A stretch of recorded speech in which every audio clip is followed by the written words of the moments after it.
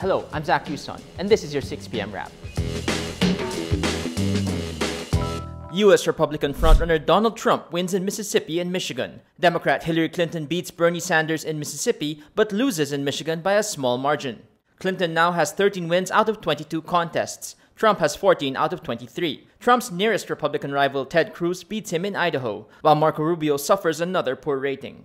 Trump told Rubio to drop out of the race, but the senator vows to stay until his home state, Florida, votes on March 15. The Sunshine State is a major prize with 99 delegates at stake. Follow Rappler.com for continuing updates.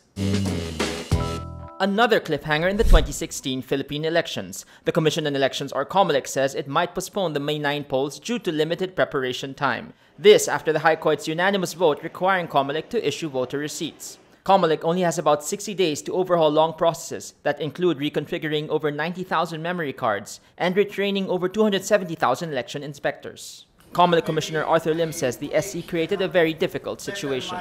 It is on my own personal viewpoint, without binding my colleagues.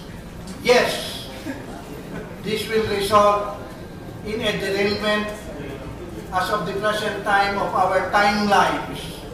And timelines will affect the date of the elections. That's my personal take on this.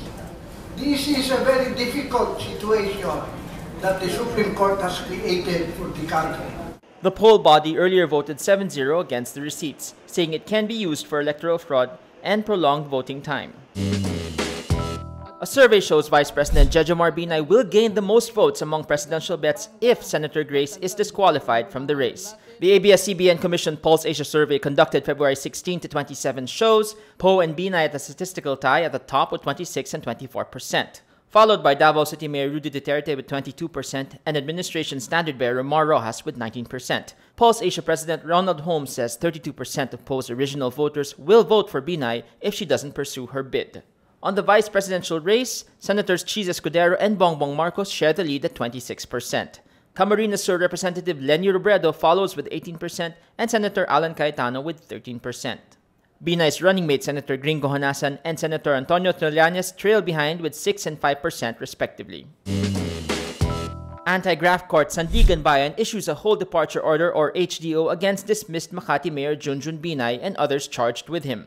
Binay faces 2 counts of graft and 6 counts of falsification of documents. The former mayor says the latest order is just part of the procedure after he posted bail amounting to 204,000 pesos on February 26. Sandiganbayan confirms the HDO was released March 2. Ombudsman Conchita Carpio Morales dismissed Binay in October 2015 over alleged overpricing of the Makati City Hall Building 2.